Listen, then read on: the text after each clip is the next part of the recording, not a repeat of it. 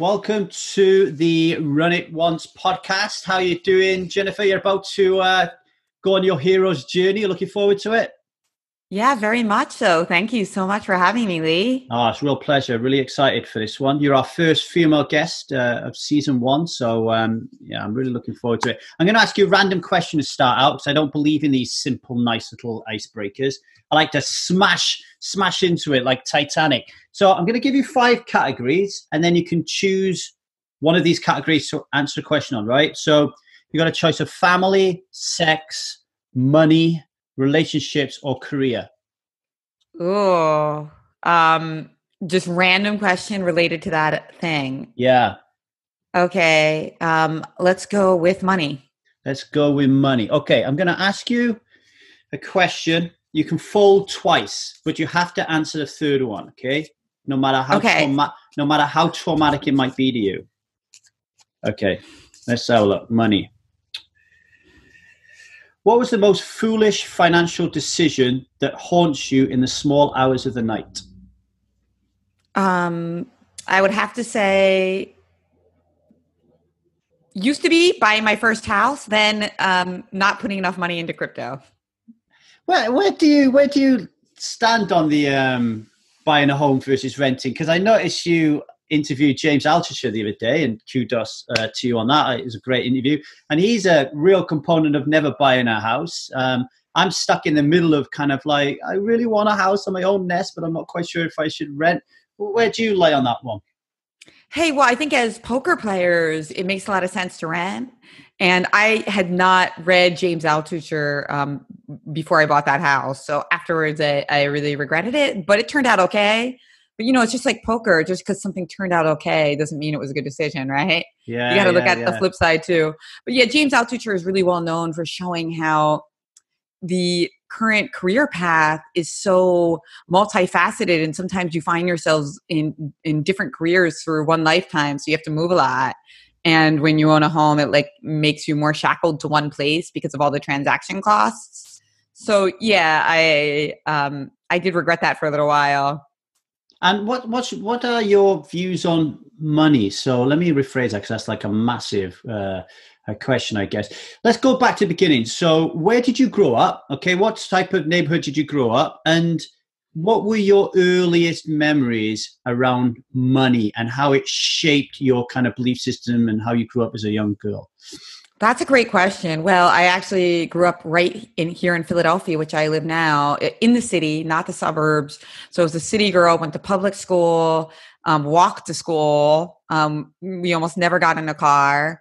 So yeah, as for my earliest memories of money, I think I'm lucky to say that I don't have a lot of them. And I think that's usually a good thing. I think it's amazing if you can have a lifestyle where you're not feeling like you have lots of money and you need to brag about it, but you're also not feeling super in want of, being able to go on a class trip or play a chess tournament.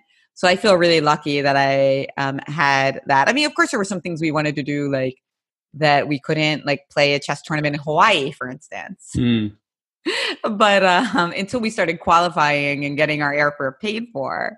But I was very fortunate in that way, I think. If I had to think of an early memory of money, it probably would be related to something that I couldn't do like that. But I can't think of it right now, like a chess tournament that I wanted to play in and couldn't because of money. But there were, like I said, we started to get good enough that we were able to get our expenses paid to go. So I was 35 years of age before the light went on in my mind and I realized that I can do anything that I want in the world if I really apply myself. I don't have to be stuck in this one job.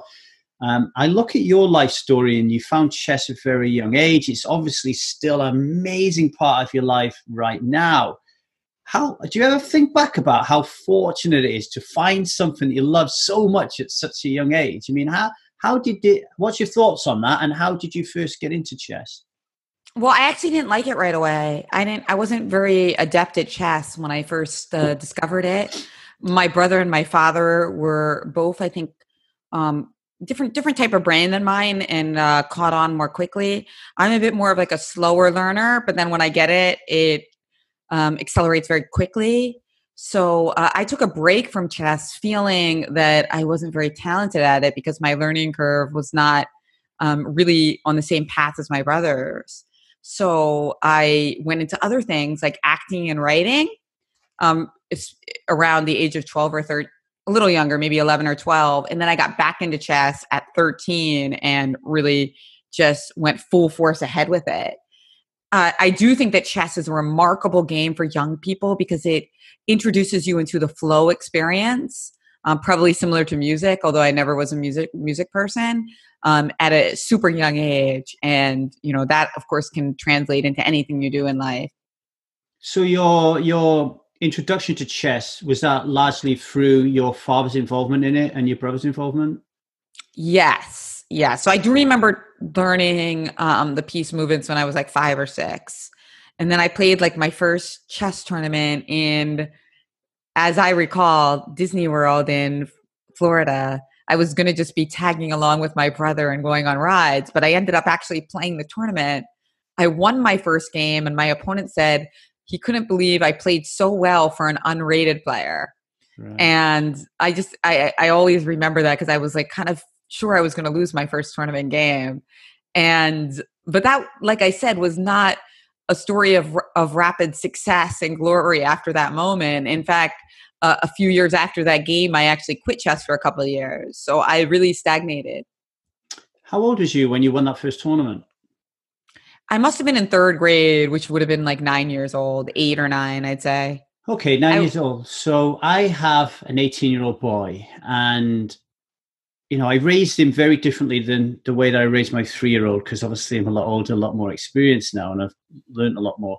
But the way that I would have raised him in the beginning when we were sport, I think well, I know I did, was like drive him to win, right? Like drive him to win, to compete hard, to never leave, like leave everything on the field, because he used to play soccer, right?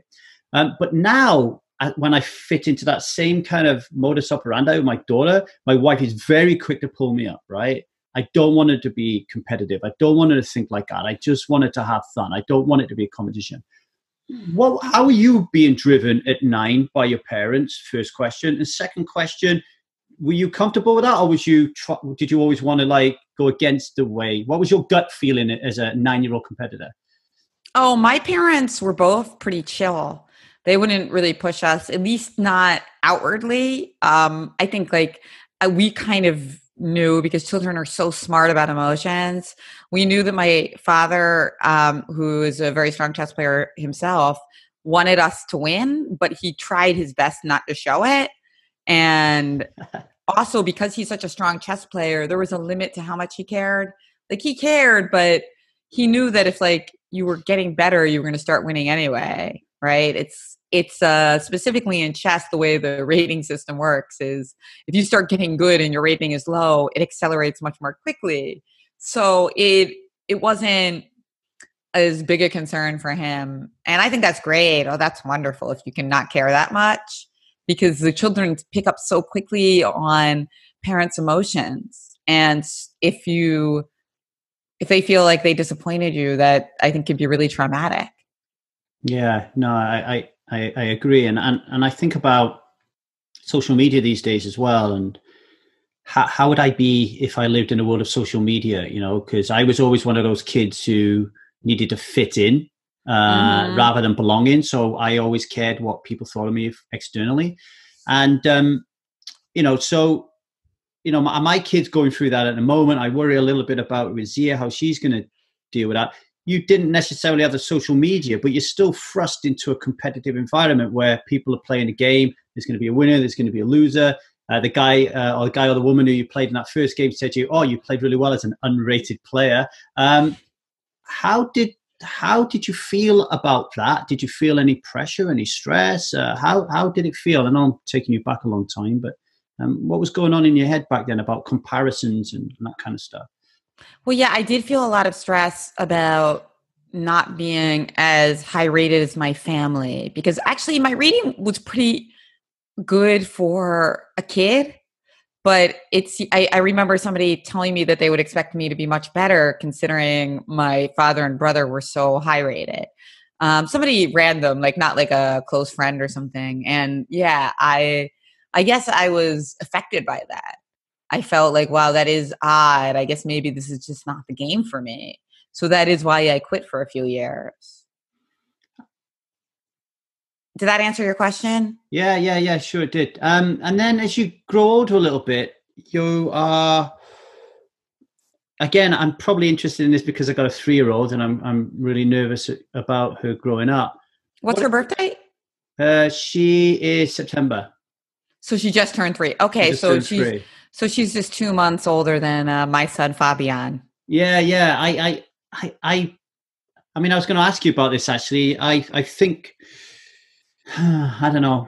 I think very differently about having a boy than I do a girl. I worry about more about my girl than I do as a boy. And my wife's always saying to me, "You want to stop that thinking," but I can't stop it.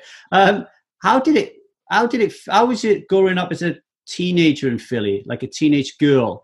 Given the fact that, you know, we've got a pretty patriarchal society, and I'm reading a book called Powerarchy at the moment by Melanie Joy, which is fantastic and talks about power structures, particularly male-female genders. So I'm always interested. What was your life like growing up as a teenager, which is going to be the most tumultuous time of your life? Well, I would say that my life as a teenager got remarkably better. I had a miserable the years right before a teenager, like maybe 12. Okay, so maybe 12 to 13 or 11 to 12. I was really miserable because I was bullied quite intensively in junior high school. So actually, I felt like the world completely opened up in high school because the meanness kind of stopped. And I got really good at chess. So I started traveling the world. I made friends. My kind of weirdness started to sometimes work for me. Like people thought it was cool that I was like a little weird and played chess and traveled all over the world to do so. Whereas in junior high, I felt that me being a little different was an easy way to mock me. Whereas it started to become almost a positive in high school.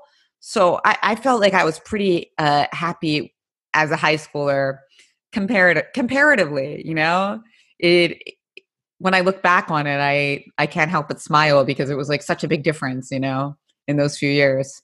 What was the weirdness that people were focusing on when you was 10, 11? You know, I think there were a few things. I wasn't as I guess I didn't have a lot of friends, so I probably didn't project a lot of confidence. So that always makes you easy to bully. I was a little younger. I was basically, you know, half a year to a year younger than most of the kids in my grade. So there was that. And I was probably in my own world a lot, just kind of like lost in space. You know, that's kind of a characteristic that I feel like I had a lot when I was a kid. But whatever the reason was, I was usually like, they had this pre-social media like ways to taunt people, and I was usually the subject of that. Like these books where they would write like things about everybody in the class, and like most of the things were pretty nice, and then like my page was like all mean stuff, and like it was like an anonymous, right? Like so you can imagine this is like a precedent to internet trolling, right? And yeah, that it was definitely one of my strong memories of junior high. And then when I think of high school, I think of having friends and going to like Brazil and Iceland for chess tournaments. So you can see like there's like a big huge there was difference. a big jump. There was a big jump in my life. Now suddenly everybody wants to be your best friend, right? Let's get a trip to Brazil. My daughter has just started preschool, and her teacher's been telling us that yesterday was the first time in 3 weeks that she's been going there that she's actually moved and gone into a group to play. So she said that she would stay on her own. She didn't want to go in a group. She wanted to play on her own. And I said to my wife, I would love, like if I had a genie right now, I'd rub it in and I'd want to be in her head for 10 minutes just to kind of experience what she's talking to herself about when she's looking at these kids. I'm going to ask you the same question. Now, it's probably a difficult one because it's a long time ago, but what were you thinking about when, you know, you said you was, you know, pretty isolated. What was you thinking about when you saw groups of people? Yeah, I think I was thinking it would be nice to be more integrated and popular, but I think there are different types of children. Some of them like to be part of a group, and some of them are more comfortable with smaller groups, like one on one, or even like a group of three. It's really overwhelming for a lot of children to be in huge groups. I've noticed that with my son as well. He's he's very extroverted and fun when it's two or three kids, but if it's a group, it's like overload. It Mm. makes sense. Like if you are a child, it's almost like having your conscience open and your consciousness open, and you're just like aware of everything, right? As adults, we're able to filter that and turn off the channels that we're not paying attention to, right? Whereas I can imagine for a kid, it's just like there's so many channels open and it's overwhelming, and then you just want to go in the corner. Especially if, as parents, you're helping to open those channels. So if you're talking to your children about emotions, how are you feeling, and all that kind of thing, I guess when they go to school, it's a lot different than when I went to school, when I was not having those conversations. And you're just like this hammer. Come on, I want to play. I want to play. So yeah, totally get that. So we talk about. Oh, look, before I move on to this, actually, one more question. That bullying that you had at 10 to 11. I asked Andrew Lichtenberger the same question because he was subject to bullying when he was younger. How did that shape you and affect you as you grow through life? Like, how has it shown up in your life? Well, I would like to say that it taught me the importance of kindness and thinking independently, because I always remember that there were all these mean things, but there were somebody who wrote like a couple nice things. And I guess I don't know, but somehow I knew who it was. Maybe some people signed it and some people didn't. I'm not sure exactly how it worked, but I definitely knew who wrote the nice things. And I always remembered that because I feel like that's when it's hard, when it's a social status to be mean to people and to bully people and to gossip, to stand up and be the person who doesn't do it. And hey, we encounter it all the time. Even today, you're in some corporate environment and somebody says something sexist, and you have to be the one to say, like, you know, something against it instead of just playing along. It's often not easy. You have to risk something to do that. So I like to think of that as a precedent for being more aware that the important times to be kind is not when everyone else is doing it, but when it's hard because other people aren't doing it, and you're going to look like kind of an ass. Even I know that sounds crazy, but you're going to look like an ass because it's like you're not doing what everybody else is doing, and it's going to make them hold up a mirror to how mean they are. So that is the resistance, but it's like Mm. good that you're doing that, I guess right? when you're 10 or 11 and you're subject to it, you're kind of desperate for someone to stand up for you in that moment, because you don't want to go to tell a teacher because it makes it even worse. You don't want to get your parents involved, it makes it even worse because now you can't stand up for yourself. You kind of really need someone to go, hey, that's not fair. So yeah, I was And bullied when you I was younger, Jen. I if I was at a poker table, for example, and saw someone bullying someone, I would have to say something.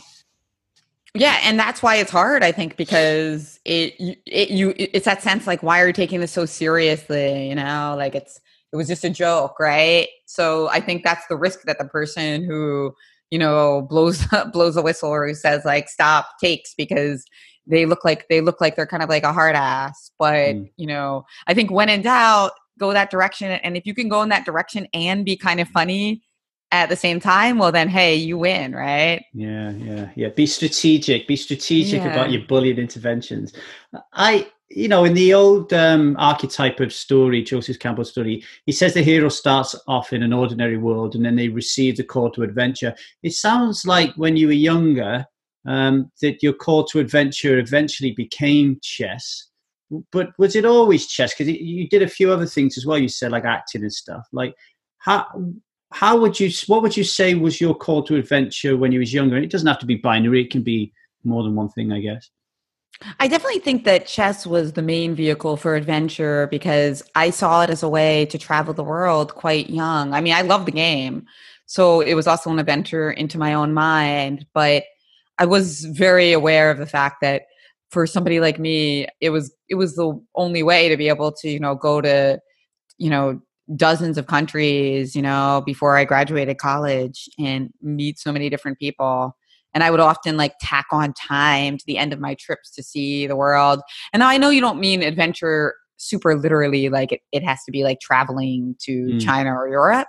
But for me, that I think was just a way into so many different worlds. And I'm so grateful for it in retrospect, because obviously once you have a family, the appeal of travel becomes like a lot lower.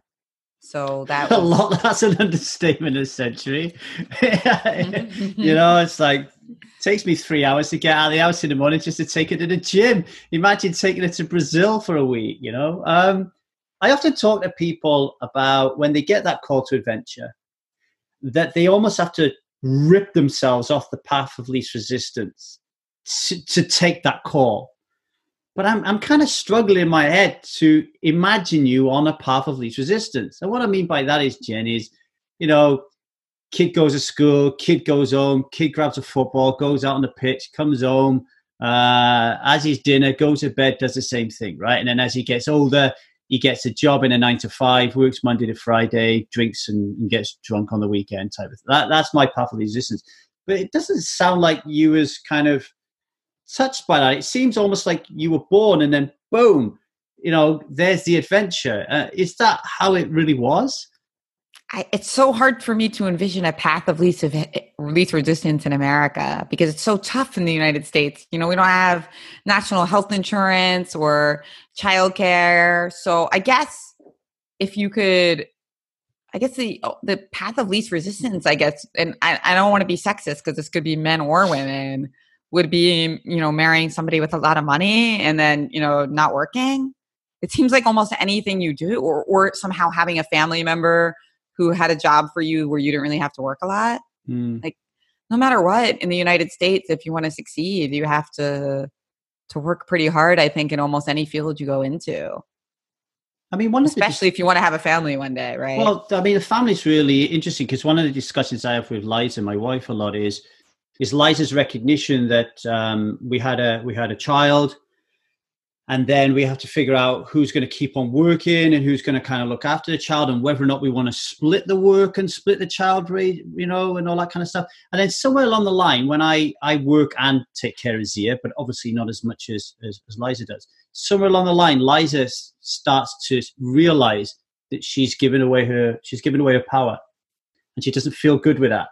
But she's aware that she's doing it because it's easy. It feels easy to her to like kind of sit back, because in a way like, oh, I'm being looked after here, kind of thing.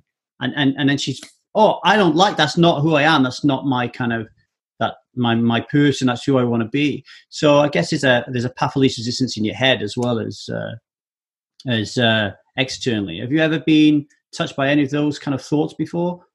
That I'm not resisting. About taking your foot off the gas. Yeah. And being, just kind of coasting. I mean, I don't really relax a lot. So like, when I go to like a masseuse or something, they're like, relax. And I'm like, wait, what does that mean? Like, wait, what do you mean?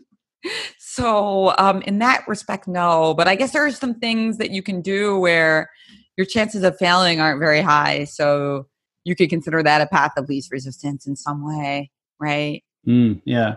So you're afraid of success rather than afraid of failing. Or when you're not risking failure, so therefore maybe the risk isn't very high. So that could feel like an easier path in a lot of cases, I guess. What is it? Yeah. What is it that you're not risking today? What am I not risking today? Wow, that's a good question. It's just today, like right. You mean you don't mean like right now? No, not literally. What is it that you should be doing right now, but you're putting it off because of resistance? Path of least resistance. Well, I would say definitely financially. When you have a family, you stop taking as many risks with money, which is always very dangerous, because a low risk financial strategy is also like a high risk one long term, right? That's the funny thing about risk. Like low risk in the short term is high risk in the long term, because if everybody else is investing money in ways that makes a big return and you're not, then like because of inflation, you're going to have less money. But I feel like that's a kind of hard concept to wrap your head around. So I've been trying to resist that in terms of working even harder to look for some passive income streams, and just continuing to burn the midnight oil to like combine the steady work with other sources that require more risk. I mean, on that, James Altucher talks a lot about the importance of having multiple streams of income. And only this week, I almost had a light bulb moment where I found myself trying to get too binary. So like I have a dream, right? I have a dream and a mission in life, and I earn money, and the two are separate, right? And I say to myself all the time, I need to get to a point where I'm not doing these making money things. I'm doing 100% of my dream, which is also making me money. But I started to realize that actually that's the wrong way to think about it. And I could do lots of different things and earn money through lots of different ways, not just the dream. Have you ever had thoughts like that? Like what's your view on multiple streams of income? Not just money, but time. Like, have you ever felt that you've spread yourself too thin? So what's your whole view on Altucher's concept of multiple streams of income and time, I guess?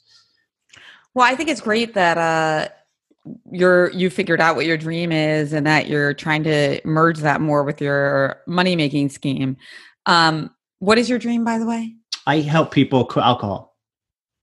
Okay. Yeah. Well, that's great, because that is, when I was signing up for the podcast link, it's totally, it says Alcohol Addiction Podcast. You're thinking, I'm going on the wrong podcast here. No, I actually have the opposite problem, I have to tell you, Lee. I mean, I do like an occasional drink, but a lot of times at like networking events, I have, especially with Brits, no offense. No. That's why I'm helping people. I have to pretend that I'm drinking more than I actually am. Because, people like you to drink with them. Right. Yeah. And so, I'm like, trying to pretend that I'm having more or drinking wine when really I'm just like drinking and then abandoning it. I get it. Not something that I do all the time, but I also have a lot of mood swings. And sometimes I'm in just such a good mood, especially around other people, that people think I was like really tipsy and I like didn't have a thing to drink. So it's a funny relationship, but I completely sympathize with people who have less fun relationships with alcohol. So I think what you're doing was really awesome. Okay. I mean, I read a book recently that you've probably already read, by Leslie Jameson, called The Recovering. A really great book about alcoholism, and it's beautifully written. And I was really able to relate better to alcoholism ever since reading that book. But anyway, the question was about something totally different. About multiple streams of income and time, because I think they're kind of the same. Yeah, I definitely have a bit of a weakness in that I'm spread too thin. It's kind of nice for some projects because, and one thing, because I know that it's like a little bit of my weakness to spread myself too thin, I try to find certain types of projects that actually make that weakness into a strength, like podcasting or writing a book with a lot of different stories and characters. Because if you spread yourself too thin, one of the good things is you tend to make a lot of connections, right? From all the different worlds that you're in. And you tend to gain like that level of trust with people. Like for you and some of the work that you do, I think that that's probably immensely valuable, just to have so many friendships or business relationships in poker and beyond. And so I think that what's cool about James Altucher and the concept of multiple income streams is that it really kind of predated this side hustle idea, right? Yeah. Now that multiple income stream has a kind of sexier name, the side hustle, which I have really mixed feelings about, because I think that it's really great not to be dependent on one source of income for both psychological reasons and practical reasons.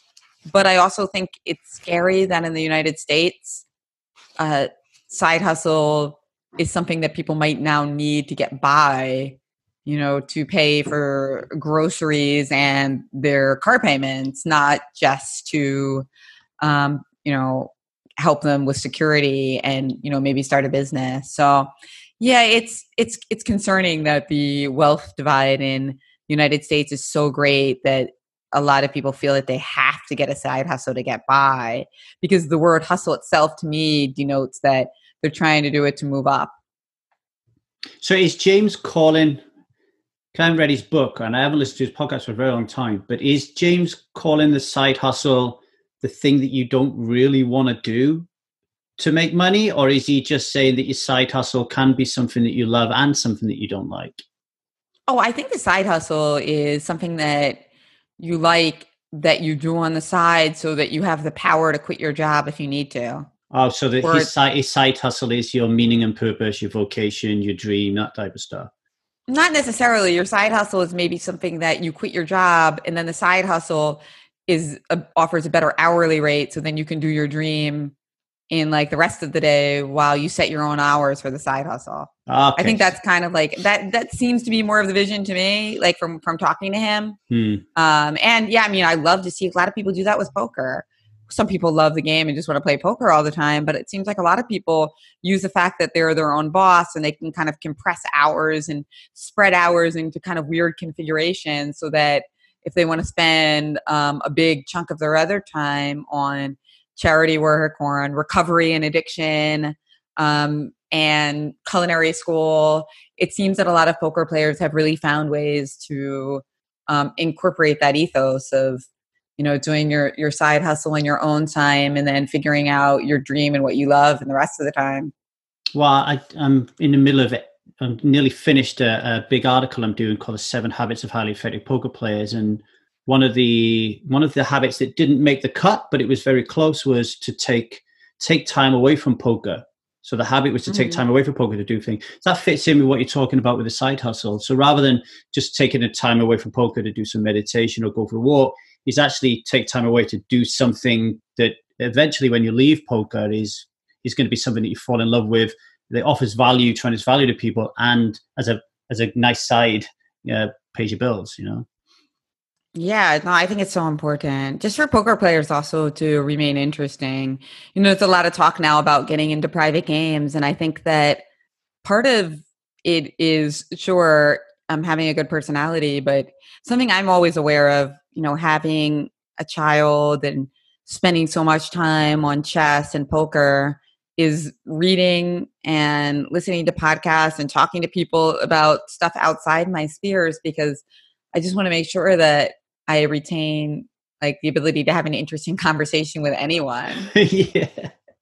The person who hires me when I work for Triton tournament, and I do the interviews for I Am High Stakes Poker, he's always taking the piss at me. He's always saying, "Did you read that in a book? Did you read that in a book? Did you read that in a book?" Because when I'm interviewing people, I'm always saying, "Oh, this book," because it's a good way of connecting with people, because but simply the fact that you're reading is you're expanding your knowledge and your awareness and your internal network. Like, I've never met James Altucher, but knowing that I listened to his podcast for years and that you interviewed him allows us to connect on a kind of a level, right? So yeah, I mean, talking about books, actually, I would say some of my greatest mentors have come out of literature, and I've never even met them. As you were young, moving over into the special world, who were the biggest mentors in your life?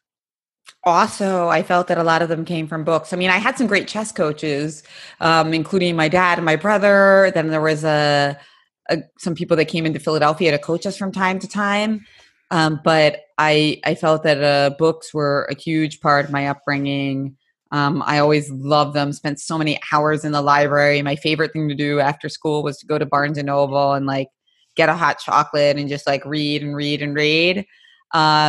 In chess, there was a great writer called Dvoretsky who wrote these incredibly difficult chess books, the kind of thing where if I got one position right, I would feel great. And it might take me an hour. And I was already a really good chess player. I was already like a master.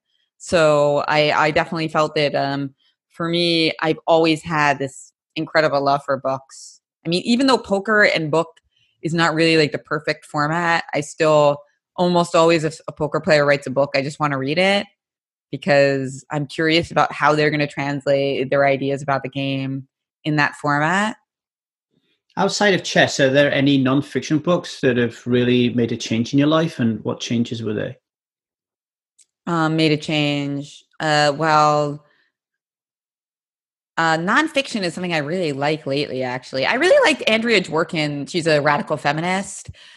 who was kind of uh, lambasted and criticized for being too radical.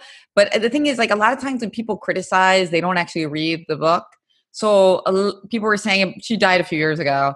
Andrea Dworkin, she's just a phenomenal writer. Like, her sentences are like Nabokov; they're just stunningly beautiful sentences.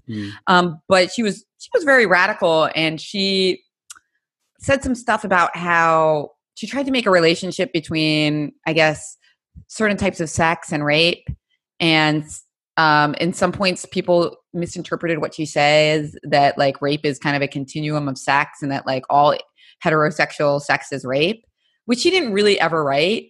But they managed to, like, you know, distill all of her work down to that point. And it was really a shame because she made a big effect on me in that I think her writing being so beautiful, like, really made me kind of think about how your style can affect what you say, and how being a really beautiful writer can both persuade people but also scare people. And what she also taught me was about how some of the great men of history who we read about, if they were like horrible to the women in their lives, how that affects what we think about them. She had a big chapter on Tolstoy and about his relationships. And I remember really just being super affected by that book because it showed me the incredible powers of creative nonfiction. I mean, you talked about sex and rape, and in my alcohol work that I do, we have a community called Strive, and one of our key principles is to get comfortable being uncomfortable, because a lot of the reasons why we drink is because we're not comfortable in our own skin, we don't like ourselves, and we're certainly not comfortable kind of talking and communicating with the world. And it's getting more challenging. You know, like if we wanted to have a talk about rape and sex and about how the two intertwine and the blurry lines, etc., like I personally, like with my platform, for example, of just writing about these kind of things in poker and just in life in general, I'd feel really uncomfortable going there. But Strive is like a safe haven for me where I can go and I can say, hey, this is something I've got on my mind and I want to talk about that, you know, which leads me like on a much diluted kind of thing here is the topless male dealers in Malta. And I've noticed nude women playing chess is a thing I see it on your social media feed, and I read the article. Can't remember the people in the picture, but how that is art, you know, like how do you feel? Do you feel confident, Jennifer, like that you're able to talk about anything? Do you feel like handcuffed a little bit? Like, how do you feel in terms of freedom of speech today in the world, given everything that's going on?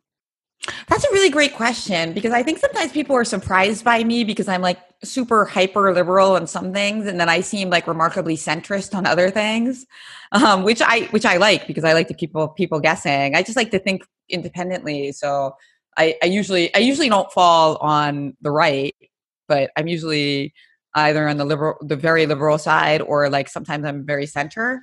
And I really, depending on the situation, I can sometimes fall right in with cancel culture and say like, yeah, like we should cancel that person for saying that like racist, bigoted, horrible thing 5 years ago, because there's probably other people that can do what they're doing even better who never said those types of things. But then also sometimes I think it's gotten completely out of hand and that people need to be more comfortable conversing. But the thing at the end is that it's very complicated. And I'll give one example in my own life that is very complicated, which is I am a big advocate for women in chess, for girls in chess. And something I realized even when I wrote my very first book, Chess Bitch, was that you have to be careful about talking about the biological differences between women and men. And the reason is that it can be very discouraging to women and girls if you try to, as a non-scientist, explain that there are like these evolutionary or like chemical differences, or, you know, and I think that that's valid. The fact that it's discouraging to people to sometimes talk about potential differences is a valid reason not to talk about it, especially if you're not a psychologist and you never went to med school, you never studied the brain. If it's just based on something that you read in some book and you're not really an expert on it.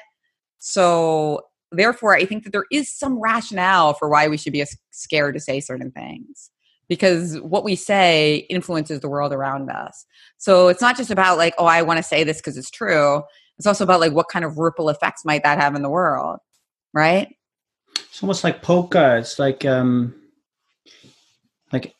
I'm not a great poker player because I don't take my time to make a decision, and I don't logically think it through. Or there's no the intent is not there. It's more of a gut thing. So and similarly when it comes to discourse, I spew it out. Like I don't think about what I'm going to say and whether or not I should say it or not. And this happens even in my work helping addicts. You know, I can sometimes really upset an addict because rather than thinking it through and providing them with some empathic, supportive kind of comment, I just say, wow, that fucking really disappointed me right now. You know, it's just like, I'm just saying what I think. And I wish I could be more like what you're saying is kind of like, you know,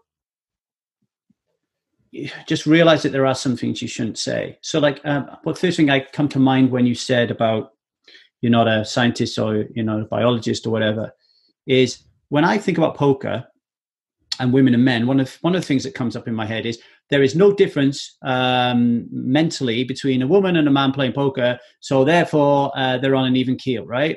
But that sentence in itself and that statement is coming from a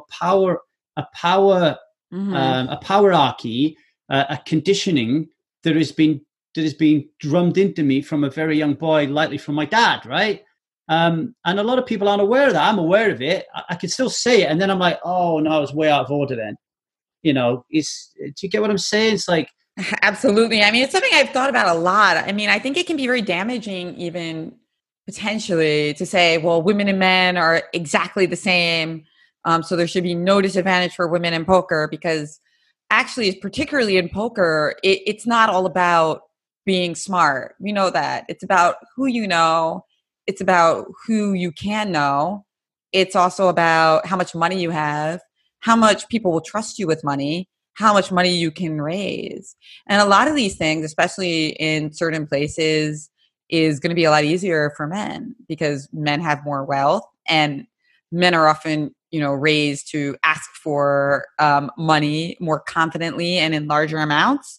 So I just think that poker is such a example that is not only about brain power. There obviously being intelligent plays very highly into poker, but it's one of many, many skills. Chess a bit more pure about brain power, but even chess has a lot of these soft skills that come into it, like networking, to get certain coaches, conditions, to make friends with people that you can work on chess with. But that's one of the reasons we like chess, because it's one of the purer activities there are in terms of mental. It's that time of the show that tempts you to press the fast forward button. But if you're new, don't do it. Phil Galfond founded Run It Once Poker, and in poker, he's a pretty big deal. It's one of the most fun places to play online poker, and it's such an amazing community as well. If you're lucky, you can also end up playing with Phil as he competes and streams on the site regularly. Although why you would want to sit next to the Albert Einstein of poker is beyond me. Head to once.run/hero play today, and you can pick up a 100% welcome bonus up to a ceiling of €600. There are two elements to this deposit bonus that make me want to turn to prostitution to find that €600. First, it never expires as long as you play one hand every 30 days. And second, all of your deposits during your first 30 days count towards the bonus. If you want to reach a point in your career where €600 is chicken feed, then Run It Once has your back. Run It Once training gives you the chance to learn from some of the best players in the world with 2 brand spanking videos every day. Okay. If you sign up through once.run/hero learn, you will get access to three elite videos, including one from the Yoda of poker himself, Mr. Phil Galfond. Now back to today's hero, Jennifer Shahade. I am curious to ask you about this because I'm remembering now one of the things I like so much about this Leslie Jamison's book. And I think what it was that it showed to somebody, me, who's never experienced alcoholism, it showed me the positives of being really drunk. Like it gave me more of a rationale about why these people were addicted to alcohol. Because when she goes through like the euphoria that she felt when she was drunk, it's very vivid. Whereas I feel like a lot of what's written about addiction, it only kind of shows you about the negative side of it and why it's so destructive to your life. So to me, that was kind of an eye opener, because I'm like, okay, well, this is not just completely irrational, stupid activity by people who are like, unable to control themselves. This is somebody who's probably getting a bigger euphoria from the vice than I am. And that's why they're struggling. I mean, this we could talk about this because it runs parallel with many things in life, So we can go somewhere with this. For me,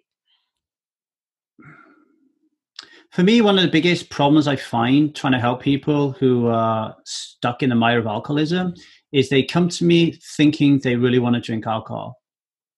And it's not until you start working with them and you take the form of their resistance. So you pretty much know what their resistance is going to be in terms of stopping, because you've been there yourself and you work with so many people, so you know what they are. So you become their voice of resistance, right? So you then say to them, well, hang on a minute, Jen, like you say you want to stop drinking alcohol, do you? Yeah, you'll do anything, will you? Yeah, okay. So let's write out a big list of all the things that make alcohol so wonderful, because you've been drinking it for like 2-3 decades, right? So then you'll be writing things like, well, it helps me network in events because I get socially lubricated, so I loosen up a little bit. I think I'm more likable. People really gravitate towards me because they see I'm drinking and they're drinking. And if I wasn't, they might avoid me because they don't want to be drunk in the presence of someone who's sober, blah, blah, blah, blah, blah, right? And then you end up with this huge list. And then you turn around and say, holy shit, like if alcohol is providing you with that much value, like why do you want to quit? And then the person's like, and then it's this big pause. And then you help them to realize that if they can keep all those things, but company and all those things is loneliness, is disconnection, is the inability to communicate, is the inability to think straight, to have dreams. Well, you can have dreams, but you're never going to achieve them. And then what the trick is kind of like you need to actually you need to get the positives of stopping drinking higher than the positives of drinking. So that's our biggest issue. But my views on alcoholism, and we can turn this over to a question to you actually, I believe that drinking alcohol is a belief system. Not just a belief system, but a very powerful, oppressive belief system. And I call it alcoholism. And I call it alcoholism for a reason, because belief systems with no names are invisible, and that's what makes them run rampant, right? So when people come to me, the way I help them quit is to see that they're actually a victim of a belief system, and that they never had a conscious decision to drink alcohol. They drink alcohol because people like us do things like this. We drink alcohol because that's what we do. Give you an example. My boys just started a new job yesterday. Let's say at the end of the day, all his new workmates want him to go to the pub. What's he going to do? It's his father's son. His father helps alcoholics. He's vehemently against drinking alcohol. And then what's he going to do? Well, of course he's going to drink, right? He's going to drink because it's his first day at work. It's the manly thing to do. It's the patriarchy thing to do. It's like, he's going to drink, but he doesn't really want to drink. I know he doesn't, because I had those conversations with him. So what are the belief systems that have helped you progress in life? And what are some of the belief systems you think that have hindered you, or you've strongly questioned, or maybe still question? Well, I think that a belief system that's really helped me is that you can work anytime, and when you're in the mood to work, you should work, and you shouldn't set a rigid schedule. Like, for instance, that you relax at night and you work during the day, and then like at 5 o'clock, you stop working. Like, I guess that's really helped me, because a lot of my great work is in the middle of the night. And then during the day, a lot of times I spend with family or, work out, exercise. So I think that's helped me my whole life, that I've always been really open-minded about just burning the midnight oil and, I think that if it wasn't for that, I would have a lot less achievements.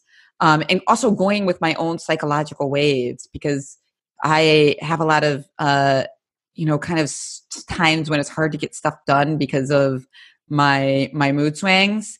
And so I found a way to work within that. And I think that, those self-awareness has been very valuable.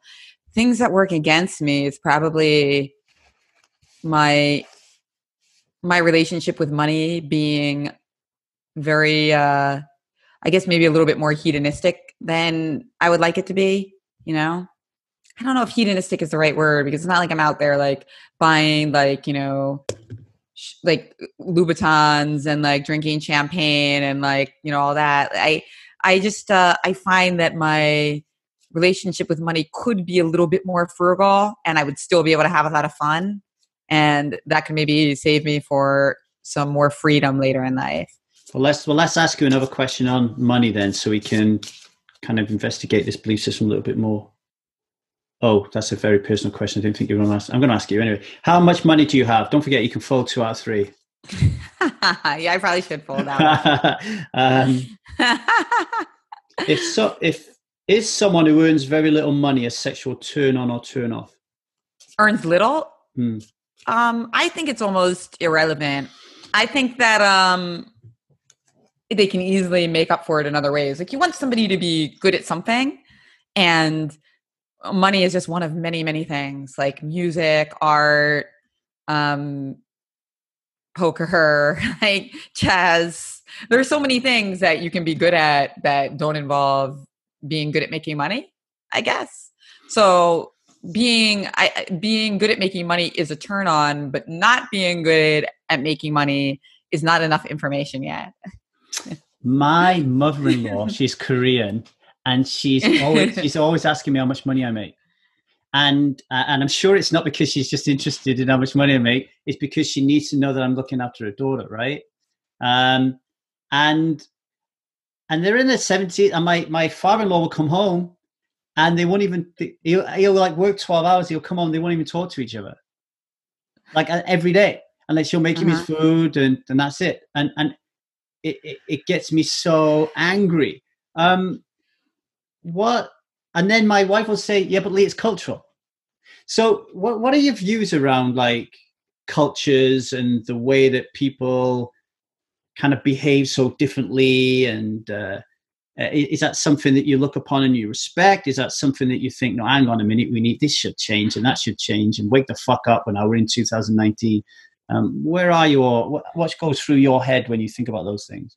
Well, you mean specifically people, a couple that doesn't seem to like talk a lot, but have created a financial situation that kind of works for both parties? It could be anything that someone passes the behavior away as okay because it's culturally, that's okay. Like how do you feel about people saying, "Oh, no, that's okay because that's the way that things are"?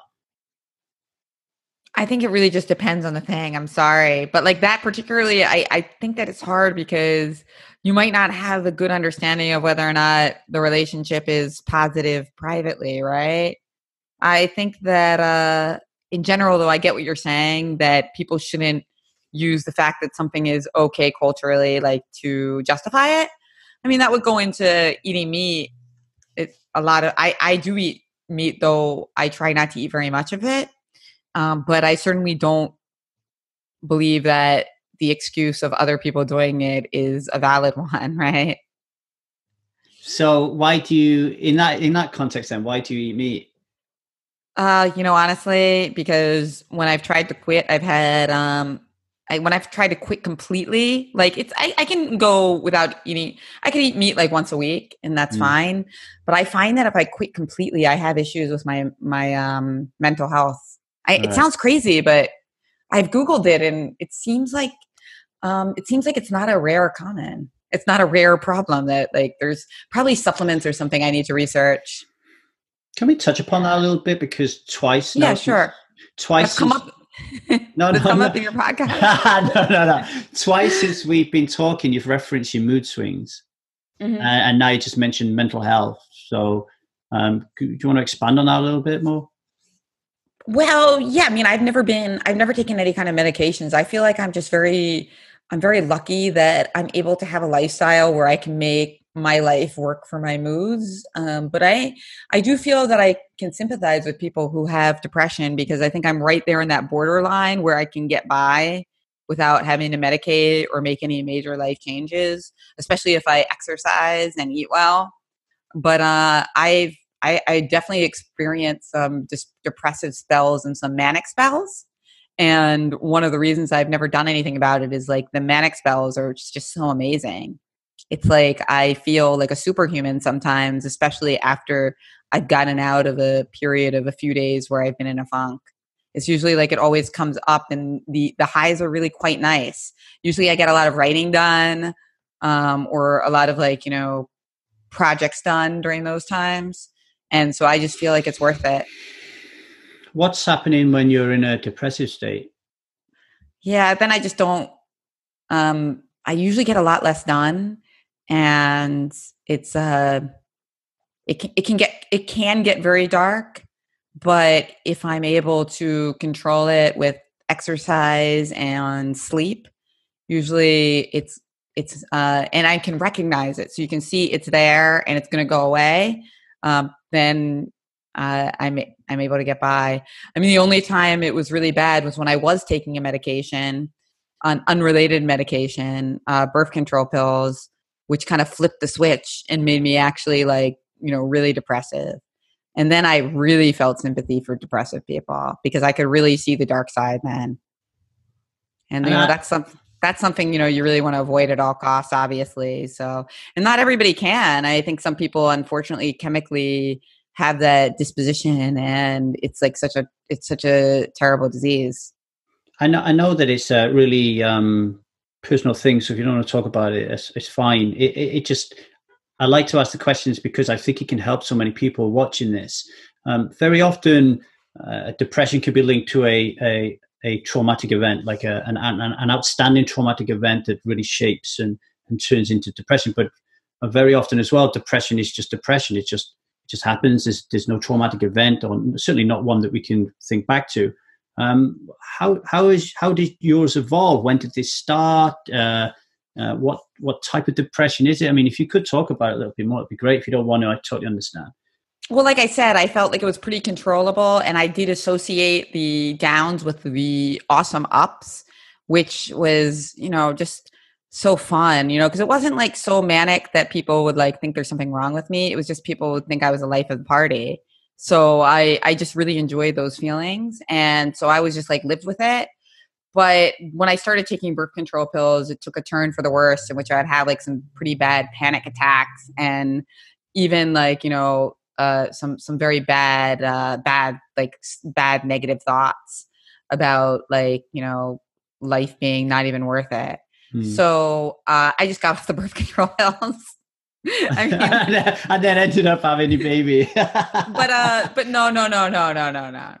Long time ago. And I was on them for maybe 6 months until I Yeah. realized until I made the connection that it was like definitely related. Like, before that it was like, oh, maybe it's just like circumstantial, like I'm just having a tough time. And I think at some point I was able to make the connection because maybe I got off them for a month and then I got back on, and it was just very clear, like night and day. And yeah, so I was pretty pissed for a while though, because I felt like at the time, maybe doctors are a little bit better about it now, but at the time I didn't feel like doctors were very sympathetic to me. Hmm. They felt like they thought it was in my head, And also it didn't, in the warning label, there was like 20 other things that they mentioned. It was like just some minor thing at the bottom, like, oh, maybe some mood things. Yeah, you'd get the same response if you saw a national health specialist in the UK. I think it's again, it's another kind of belief system. Like if you go in there and you start talking to them and telling them you want certain tests for gluten intolerance, or you want to test if peanut butter makes you bloat, they just think you're nuts. They just think you're crazy. It's just like no. The what have you been reading? And on that, we're exposed to the internet now. You talked about birth control pills as a good example. There'll be so much literature out there that will tell you that birth controls are like birth control pills are really bad for you and they're fucking you up in different ways. And there'll be other literature out there that say they're fantastic and, blah, blah, blah. Same with breast milk and formula milk. Formula, yeah. Yeah, we'll talk about that in a little bit as well. With how do you handle and make decisions given the fact that there's so much shit out there? It's tough, especially when it's something that is so outside your experience and it has so much to do with your own chemical makeup that you can't necessarily gain a lot from somebody else's experience. That's why I think something like birth control pills is tough, because a lot of women say that it actually improved their mood. Like which was shocking to me, but that just goes to show you, as we know from poker, we are only a sample size of one, and a lot of things you just have to try out for your own to find out. And I guess you have to respect your personal experience, especially if it recurs, right? I obviously believe in doctors and science, but especially with things that haven't been studied as much, because of course they're more concerned about extremely depressed people or, side effects that are going to cause something that will put you in the hospital for weeks. Whereas, somebody who just suddenly isn't effective and isn't able to enjoy life, it, maybe not as interesting or something that they necessarily bothered studying. Right. Yeah, I always remember when Zia was born and we had to talk about vaccinations. When Jude was born, my son, 18 years ago, it was just, Mom, what do we do now? Oh, he has to go and get these vaccinations. Oh, okay. Right, we'll take him to the doctors. But today it's like, vax what? Right, I need to look that up. And, oh my God, you're going to have autism. Oh my God, they're going to save the world. And it's a really difficult decision. Do you make decisions very quickly, or are you one of those people who gets the food menu and an hour later you're still kind of choosing which one you want? I can be either way, but I do like to identify things that I know nothing about, and then just pass on the decision making to somebody else. Like vaccinations would be a great example. I feel that the pediatric practice that we go to just tells us what to do and we just do it. And, I'm aware that maybe in 10 years, they'll say actually that vaccination was not the best combination or that wasn't the right age to do it. So we're going to improve it. I mean, I'm aware that might happen, but right now I certainly don't have better information than the people at the highly rated office that we go to. And I'm not going to find out better things by wasting 3 hours on Google. And that's going to cut into my other income streams. Yeah, I'm exactly the same. I'm just kind of like, fuck, I really have to think about this thing. Wow, that's going to take up so much of my time and I don't have that time. So what's the kind of rational thing here? I'm just like, okay, I think they should be vaccinated. But here's the interesting thing. Then what if your wife turns around and says, oh, no. I do not want vaccinations. Do you ever bump into how do you manage real value clashes with not just your husband, but with people in general? How do you navigate them? Yeah, value clashes, something, for instance, somebody doesn't believe in private schools or charter schools and thinks you're a bad person for sending your kids to them. I mean, I plan to send my son to public school, but if we get into a good charter school and we send him there instead, I would certainly consider it. Definitely, I have some friends who believe that you have to invest in the public school system, because if the more invested parents don't, then that's bad for society. I don't agree with that, because I think that there's also some value in creating competition in a market. So I would just have to, not that I'm a huge expert, this isn't something I'd study in depth, but I definitely know a little bit about both sides and I can sympathize with both.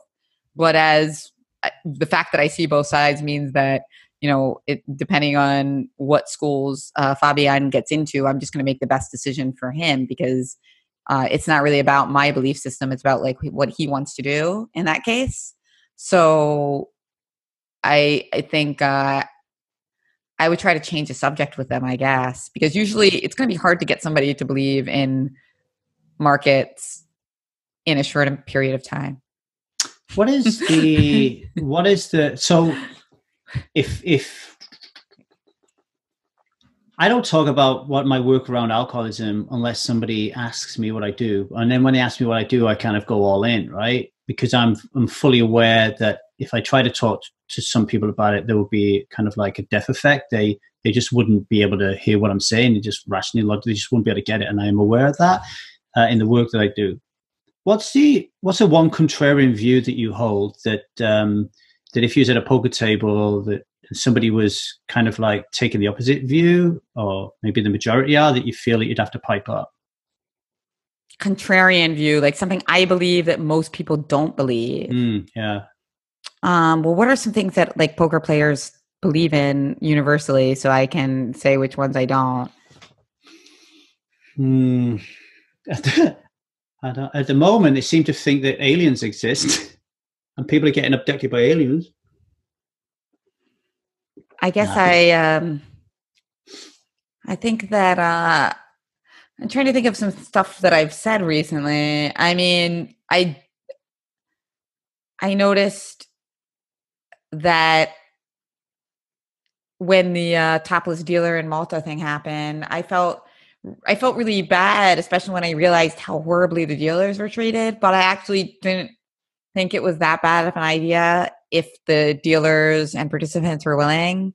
I thought it was kind of interesting. I guess sometimes I'm looking for a good story and good visuals, and once in a while, I think that can create some contrarian views. I certainly don't like good structures in poker tournaments. I think that they should be like 8 hours long, and like the only way to make that happen is to make the structure shallower. So that's like a very specific view. I'm sure you're looking for something more philosophical. Okay, I guess one thing, even though I have mixed feelings about effective giving. I think it's really important to give to effective charities, but I also believe in local giving. Because I think it's important to empower people who are local, because then it can spread out, like not just because I don't think giving charitably is only about giving wealth. I think it's also about giving power.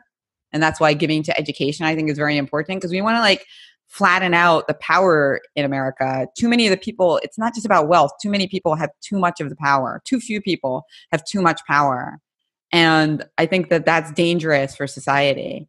And that's why I think giving in the United States, even if the money would go further in other parts of the world, I think it's still extremely important. And if I become rich, like very rich, my giving strategy will not only look at the dollar value, it will also look at things in America. And I think that's a somewhat unpopular view. I think that the going trend in high stakes poker is all about effective giving. And I think that makes sense from a poker point of view.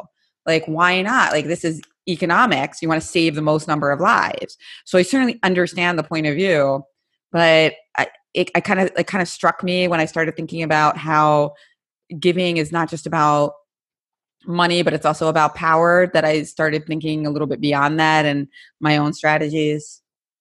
Yeah, I remember seeing William McCaskill in San Francisco, and he realized that this was an issue, that actually people would be put off about effective altruism. So he said, hey, imagine you have two pots. In one pot, you put your money in that's going to be used for effective altruistic purposes. And then you have this other pot of money that you're going to do what the hell you like with. And that's a cool strategy, right? And I could physically see like everybody in the audience's shoulders kind of like, oh, yeah. I mean, me for one, like I think I was the first ever person to join Reg. I was like Reg number one. And for a long time, I felt really guilty that I was helping people stop drinking alcohol, because alcohol kills 3.3 million people a year and smoking kills 9 million. And smoking is more likely to be on effective altruism radar, and you're more likely to get support than you are with alcohol. I guess who you surround yourself with and having different opinions is really important as well, you know? So. Well, also, but with you, I think you can explain that though, because you are probably uniquely equipped to make better use of your time by helping people with alcoholism, because you have like all these unique insights. So even if like smoking is a more dangerous vice, you might be better spending your time. But I just think that the fact that one of the core principles, like, because I did read Peter Singer, that's his name, right? Peter Singer, and back in college, is that it's actually immoral to use money for things that aren't effective. I think that's where it becomes complicated. Yeah. That, but that's okay. Like, I guess it's just, the idea is like, obviously we're not going to be perfect. But I would even argue that it's not about perfection in that case, because I think that the power dynamics of a society that you live in are very important, that you pay taxes in, and that you don't want to flow all of the money out of that society because you were lucky enough to benefit. So that's why it's something that, we're not going to solve in this conversation, but something that I think about a lot, and that I think is definitely not the majority viewpoint in charity in the poker world. And I think what is important of this discussion is that these discussions take place and we don't feel like we're unable to have these discussions, which takes us back to the point I was making earlier on about sex and that kind of stuff, Yeah, about gender and sex. Well, just being able, let's say we're at a poker table with Liv Boeree, Igor Kurganov, Philip Gruson, Martin Jacobson, right? You should be able to talk about your views being different and not being respected and not being vilified for it, and feel that you're going to be vilified for it. That's what I'm saying. I think is wrong in my world. My very small world. Like, I feel like whenever I decide I want to talk, I like talking about stuff that other people don't talk about, right? And I get told very often, why did you talk about that? Why did you touch upon that? Why did you share that? That's the other one I get. Why are you sharing that? Why are you such an open book? Why? And I'm like, why wouldn't I want to be? Like, these are really interesting, important conversations, and I want my daughter to have them as well, but I also wanted to have the skills when to use them and when not to use them, type of thing. But I think the way the world is going at the moment, I just listened to a podcast with Sam Harris on anti-Semitism, right? And they were talking about, I think he was interviewing a Jewish reporter, right? Like, about how scary it would be to openly show that you're a Jewish, like in Paris or something like that. Like, are you then going to be a writer and write about that? Like, you're pouring that attention onto you that you don't want, which I think is pretty sad. Like, we're not going to fix it. We're not going to fix those things on this call, but it goes back to us being a little kid and being picked on because we're weird. I like that weirdness. If everybody was the fucking same, then life would be pretty boring, right? Yeah, absolutely. I completely agree. And I think now people like to stand out, and that's kind of changed in our era of social media, where people really want to stand out. Like, I was reading this interesting study about how names are generally much less common now than they used to be. So the most common name might only be like a few percent of kids in a certain class, whereas it used to be like the most common name would be like 20% of the class. So people are actually endeavoring to pick names that nobody else will pick but aren't too weird, which is, that's interesting. Whereas before, that wasn't really the goal. So yeah, I think that's interesting. As for having conversations at the poker table, dangerous thing there is, if you have a conversation that's too good and serious at a poker table, you can get really distracted and just start not playing well. So it depends on the tournament. Or you could lose your shit. Or you could lose your shit. You can get really angry. You could get really angry, and now you've got like an emotion you probably don't want. I know, and that's one of the problems with bullying at the poker table. Like, sometimes I think that people don't get as fired up as they should because they don't want to like detract from their own game. Because suddenly, like, instead of strategizing and playing a strategy game, you're like dealing with this like completely separate issue, right? Like when it happens to me, when people are abusing the dealers and I defend the dealer, I definitely feel that I did the right thing. But afterwards, I'm certainly distracted if I'm like, arguing back and forth with somebody at the table all of a sudden instead of watching the action. Yeah. So you definitely want to pick and choose those spots, right? And not get into it. It's just, poker is just such a microcosm of life, right? Yeah, not just get into an argument about the minimum wage while you're playing like the final table of some event, right? It just reminds me of, like, I remember once when I was a kid, like standing at a bus stop and this kid getting beaten up, and same type of thing. It's like, do I get involved here, like, or do I not get involved here? And it's like, yeah, it's a really difficult one, but for another time. Right, let's go to special worlds again. So we touched upon it a little bit earlier on, but I'm interested. So chess was a special world for you. How did it feel the first time you go into that world, and how did it feel and compare the first time you entered the poker world? Do you even feel that there's special worlds, or were they just always ordinary worlds to you? No, I feel like chess is a special world where you get to enter this land of, mental combat, where you're kind of existing outside time and space in mental combat with another person. I love chess for that, but it's also just so incredibly intense and competitive, and a little bit narrow.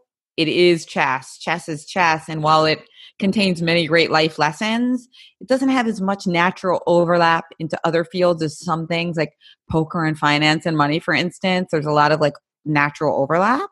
So that's the special world of chess.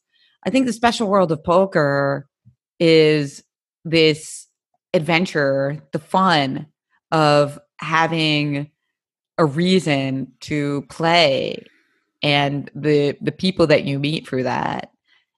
So that is a special world to me as well, the world of poker. What very often, and this happened to me, is I worked on the railway, so the railway was my ordinary world, that path of least resistance. And then I got into poker. Poker was my special world, but then very quickly, poker becomes your ordinary world. Yeah. So what are your special worlds that you're looking to go on an adventure and reach at some point in life? What other special worlds would I like to get into? Well, I feel like I never really properly studied math, and to me that's like an incredibly compelling world. I had to study some math for various poker ideas that I was working on, but when I did that, I really regretted not studying math earlier in life, because I think it's an absolutely beautiful world. I also still want to get into the world of more physical coordination through dance. So those are two worlds that I still feel like I can get more into, and just more physical flow. I've always been such a mental person, writing, chess, poker, and I did take CrossFit for a couple years, but I always felt that I was thinking too much. So I would be doing like a clean, and I was never able to, I was very strong, but I was never able to execute my strength, because when I tried to do something dynamic with my strength, I would think too much and lose it. And so I'd still like to get to that point where I'm really able to perform better, and flow more physically, instead of always just thinking all the time. It's funny you said dance there. Back to that article I'm doing about the 7 habits of highly effective poker players. Dance actually came up through one of the 50 people that we talked about as an effective habit to prepare yourselves for the poker world. So there you are, poker players out there. Get dancing. You got your headphones on, you get dancing as well. Dancing. Wow. I wouldn't have expected that to be one of the 7 highly effective No. habits It's not. of a It's poker not one of the player. 7. It's not one of the 7. It's not one of the 7. But it came up as one player's top 3 was dancing. Yeah. Wow. Yeah. You wouldn't believe how varied it was. Asking 50 people, there was so many different habits in there. It was really pretty cool. So on that, what are your good habits and what are your bad habits? My good habits, I guess, in poker or just in life? Life. Same thing, I guess. Well, in poker, I feel like I don't tilt that much, so that's good. I do sometimes, but I feel like maybe a little less than many people. And then so that's pretty important. I'm able to detach myself from money for the most part, and I'm able to do that in life as well. So those are some of my good habits. I have a great propensity for deep focus, probably partly because of who I am, but also partly because of my career in chess. So it's like another good habit. I am able to just kind of like get into that elemental, deep focus state that can be hard for some people to reach. And bad habits, I'm not that disciplined. It's like I have to, if I want to make myself do something, I have a lot of strategies for that. Like I'll just teach myself to like the thing, but I won't just, whereas I feel like some people can be like, can actually just make themselves do something that they don't like. I can't do it that way. I have to basically like circulate it and just like, create this cognitive change so that I actually like X. Whereas other people, I think, can actually just force themselves to do X. That's never been my way. And I think that actually bizarrely often makes me take like a more circuitous path. Yeah, it sounds like it would take you longer to get into something because you have to spend the time to change the neurological connections to actually like it. Yeah, exactly. Or some kind of trick like that. I mean, luckily I like a lot of things. I like working out. I like working.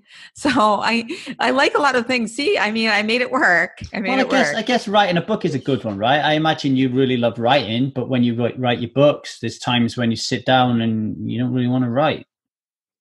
Yeah, and they're where you have to really love the final product and the mission and the vision. That's where you have to have that passion so that you're willing to go through the more difficult parts. But there was never something that I just didn't like. You know what I mean? But discipline, like for instance, with eating better, stuff like that, with checking your phone less. I think there are certain things that other people are better at just being disciplined about. And I have to go a different route because that's never been my style. And just to mop that up a little bit, every major story has a villain, like a big badass kind of Emperor Palpatine or a Darth Vader. Well, we touched upon depression as likely being a Palpatine or a Darth Vader. We touched upon some bad habits there. Are there any other villains in your life that you've had to overcome? And it doesn't have to be a person. It could be a belief system. It could be a thought. It could be an animal. I don't know. It could be anything. Any other villains we've missed? I guess the other people's opinions. Because I don't even really think depression is a villain. It was only when like I was taking those birth control pills so that it blew up into a monster. But otherwise, I actually kind of find it an asset because I think that it's inherently tied into like more happy spells that have probably made me who I am and which give me a lot of creative ideas. I think that if my moods were flatter, I just don't know if I would have come up with half the ideas I've come up with in my life. From all these art projects I've done with my husband to Chess Bitch to the Grid, like I have to play like a girl. I come up with like a lot of weird ideas that I actually end up doing.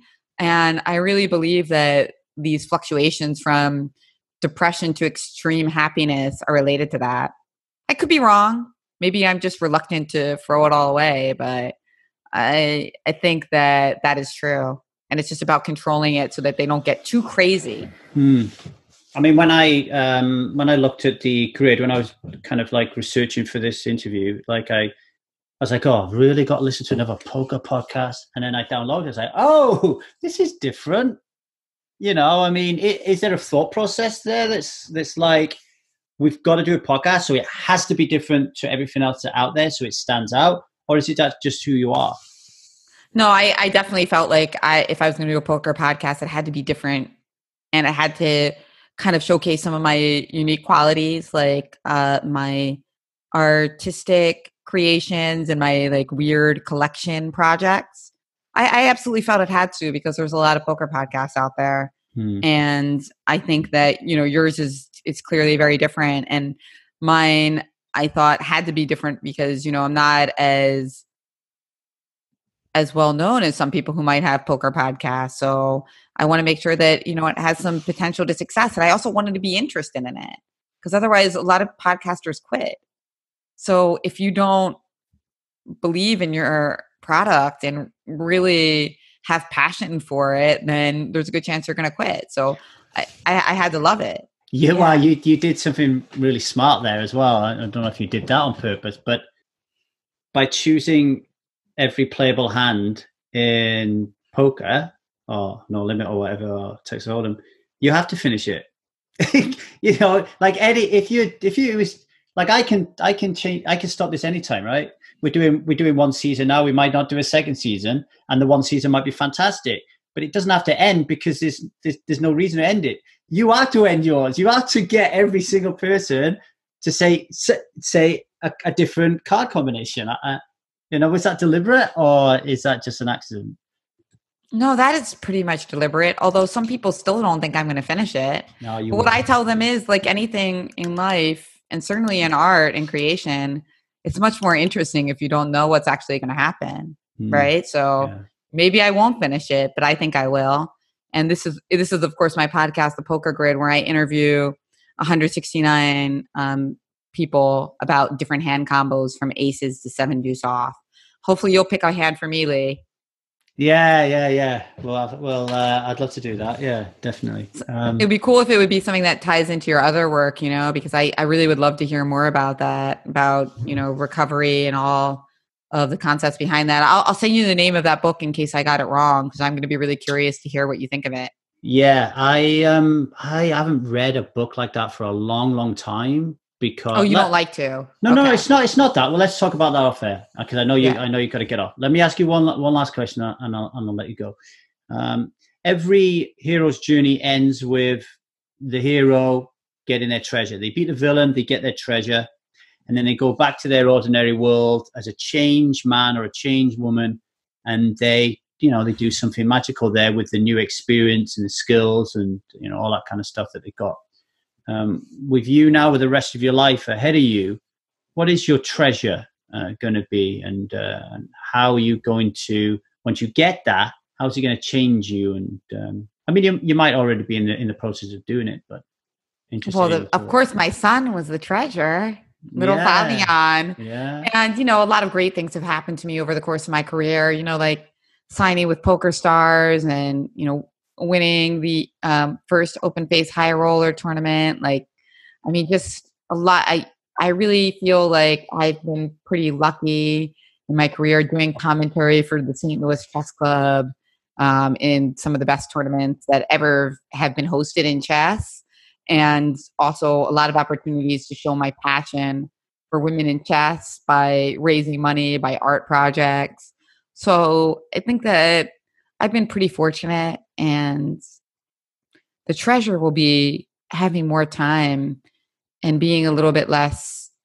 We talked earlier in the podcast about side hustles and multiple income streams, and I'm very grateful for that, as it's allowed me so much flexibility. But I would like to kind of narrow it down a little bit as time goes by. I feel like that will be the true treasure, being able to focus a little bit more. I think you could do. I mean, if you consider all the wonderful things you've done in the world in so many different diverse areas, it's pretty terrifying to think what you could do if you focused on just one thing. But that might not be as fun. Jennifer, thank you very much for being our guest on The Hero's Journey, and I wish you all the best for the future. Thank you, Lee. Great podcast.